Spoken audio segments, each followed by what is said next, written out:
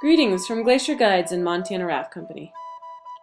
This video is aimed at helping our guests pack efficiently and show up the day of the departure prepared. The weather in the mountains can be quite variable and unpredictable. Our guides are here to provide a relaxing trip. However, being prepared with the proper clothing, your trip will be much more enjoyable. First off, there are several common options for materials that make up outdoor clothing, such as wool, polypropylene, cotton, silk, nylon, and fleece. When deciding what clothes to bring on your venture into the outdoors of Glacier National Park, there are a few things to consider. As a general option, cotton is never a good choice. Choose fabrics that are wicking and that they draw moisture away from your skin, like synthetics. Once cotton is wet, it takes an extremely long time to dry and does not preserve body heat well. So leave the jeans, sweatshirts, and cotton t-shirts in the car. Better options to choose from are polypropylene, fleece, nylon, and wool. The first three items are synthetic fabrics and are available at any outfitter store. The benefits of polypro and fleece are that even when wet, they tend to wick the moisture away from your skin, whether it is rain or sweat, and maintains your body heat. They also dry out relatively quick, along with nylon, though nylon tends not to insulate well. Next, we'll break down the packing list found on our website. Let's start with hats. A recommendation would be to bring both a shading type of hat to protect yourself from the sun and a warm beanie for colder weather, preferably one that covers your ears. When choosing a top, there are a few things to consider. The main idea is to layer your clothes so you can adjust your body temperature according to the weather conditions and your activity level.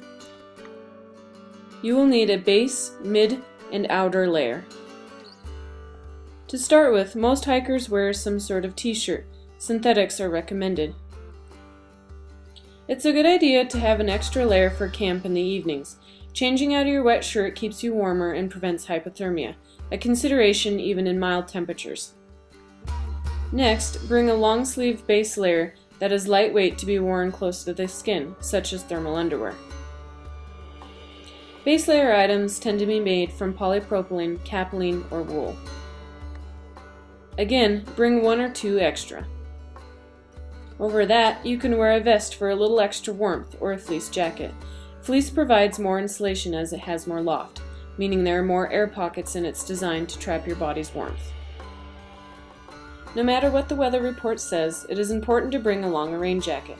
Aside from rain protection, this type of jacket keeps you warmer in windy conditions, as seen a lot when going over mountain passes, and prevents annoying bug bites. Make sure that your jacket actually sheds water, as the ability of rain jackets to resist water decreases with use. Breathability of your jacket is also important in order to decrease sweat levels, in turn keeping you warmer and drier. As for bottoms, most hikers choose some type of nylon shorts for warm days on the trail. For chillier days, you can choose to layer your shorts with a long underwear base layer, or nylon pants. As with your rain jacket, we do recommend bringing a pair of rain pants. Again, they are useful in a variety of weather conditions and should be roomy enough to layer over your long underwear and shorts. For socks, these are somewhat a personal preference and depend on your boots. Some people prefer to wear thin sock liners along with a light pair of socks over them. This can help prevent blisters and rub spots. Others prefer to just wear a mid-weight hiking sock.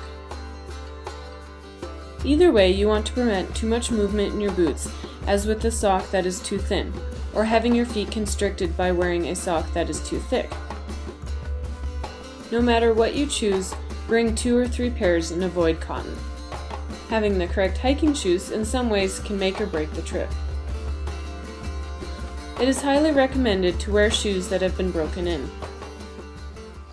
If you are buying new shoes for this trip, plan to wear them a lot before the trip until you feel comfortable in them.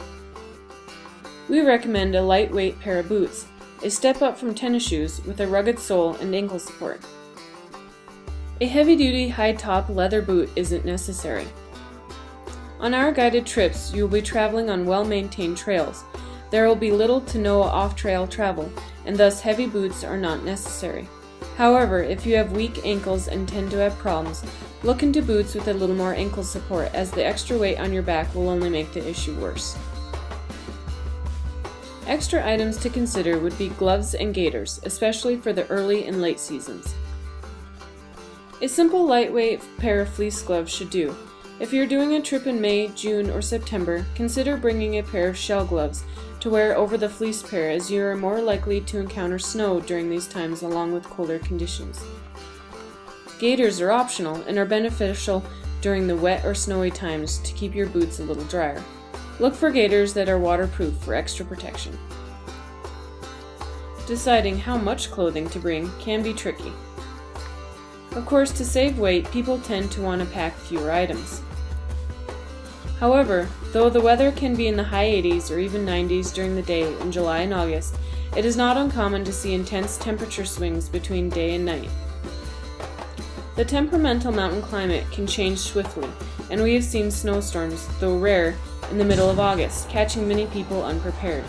It is very important to be on the safe side. And that pretty much covers the clothing items recommended for our guided trips. If you have any specific questions about clothing brands or material types, contact your nearest outdoor store. Also, feel free to contact our office with questions regarding your trip, and check out our other videos dealing with trip planning.